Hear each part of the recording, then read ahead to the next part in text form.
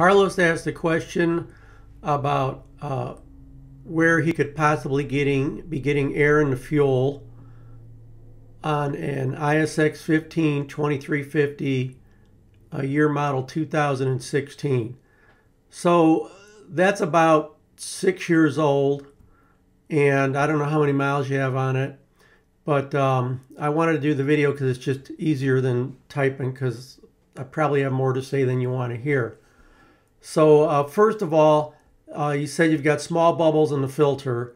I'm not sure if you're talking about the glass bowl or if you are putting that test line on the filter on the engine, on the fitting, on the high pressure, and you're seeing air come out of there.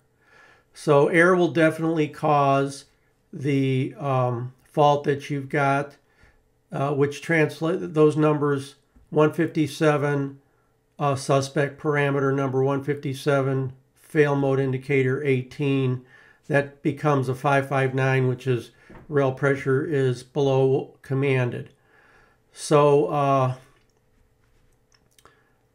if you've got air in the bowl that's on the side of the frame, then the problem is going to be between the tank and that filter housing, obviously. And I don't know what filter you have. Some filters have 2 or 3 sections with O-rings.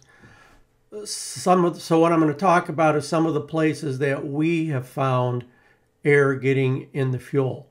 There's a probe in the bottom of the glass bowl that has an O-ring on it that checks for water in the fuel.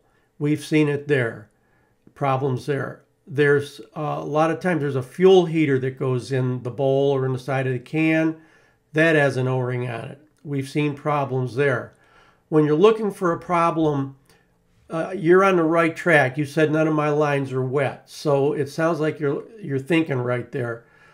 Look for places where, get a bright light and look before you disturb anything. Look where you see like a small line of dirt, almost like a string but made out of dirt. Could be by a fitting, could be around some threads on something, because if you've got a very, very small leak, it'll get damp and then the dirt will stick to it. So if you just kind of, blow on the fittings and the dirt goes off, but there's one spot where the dirt or dust looks a little bit darker, it's possible you might have a fitting that started leaking. If it's threaded O-ring, then you need to get a new O-ring. If it's pipe, obviously you can take it out and either put some good pipe dope on it or Teflon tape. I prefer pipe dope. I don't like to see the tape in any kind of pump, gear pump. On the cranes, I mean, if you say thread tape on a crane, you're in trouble, because that'll just tear up those pumps and valves. So they only use high quality dope on the fittings when they have to. Anyway, back to your truck. Some of the other places that you can get air in the fuel are the soft hoses, and they might be nylon, they might not be quote unquote soft, but the hoses that go between the electric pump and the gear pump. Now you have a 16, so it might still have the nylon hoses on it.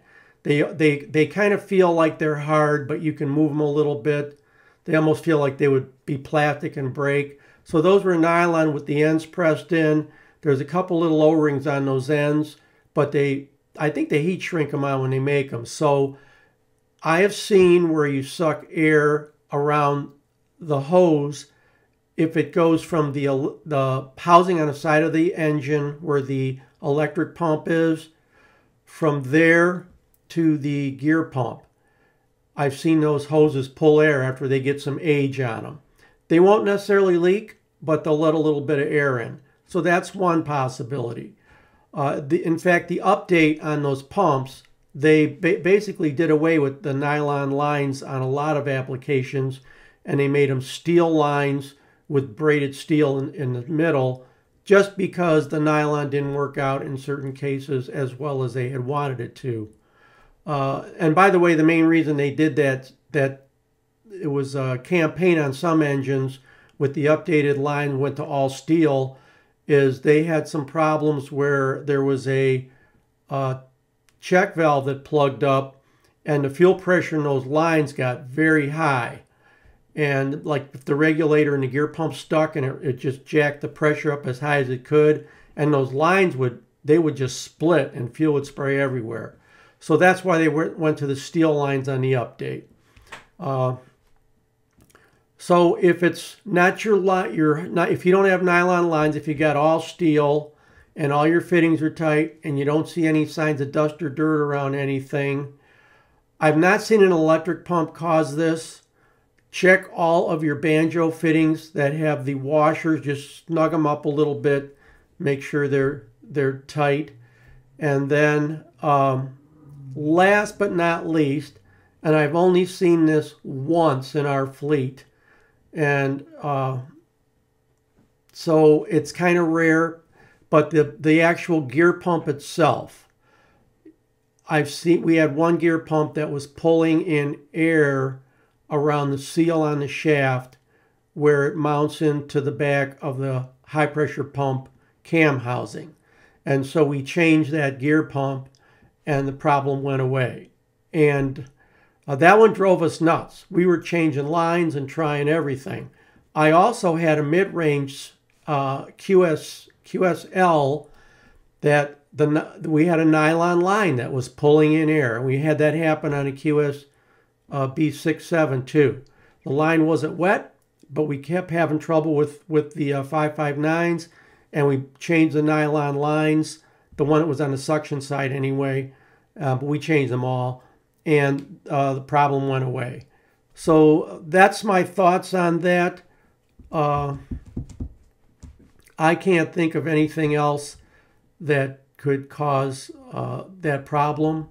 If you have a fuel heater that's built into your filter on the frame, I want you to pull that heater out and take a look at it. I'm going to put a video up. I'm about a month and a half ahead on videos, so it'll probably be a month and a half, but you're going to see something that's going to knock your socks off about a problem we had with fuel restriction and an engine stalling in 559s, and they couldn't figure out what it was. And they finally found it, and you'll be surprised to see what it was. So that's coming, and it kind of ties into what you have, but check the fuel heater if you've got one. If it's the one that's in the bowl, that one's not going to cause restriction problems, but if it bolts up into the top head of the housing on the frame, it can. So there's usually 2 or 3 torque screws. Just take them out, and that heater will be like a big cigar. It'll pull right back out of there. And then the fuel goes in the end of it and then out the back of it, kind of like a tube, and they have ribbon elements in there that heat the fuel when the heater's turned on, if you've got that. So it's something to check. And by the way, if you get high fuel restriction somewhere, you will see bubbles in your filter, because what happens is you're putting too much vacuum on the fuel that's in there, and fuel does have air in it, believe it or not. And if you put a little too much vacuum on that fuel, that air starts to pull out of the fuel, and you'll see bubbles in it. And so that's a strange phenomenon, but it's true. So if you have some way of checking your fuel restriction, just check it up to the place where it stops being a vacuum and starts being a pressure. We actually have a banjo fitting that we drilled a hole in and put a test fitting in, and we screw that into the gear pump, and we use that to measure the vacuum right at the gear pump on the suction side of it. It's on the back of that high pressure pump.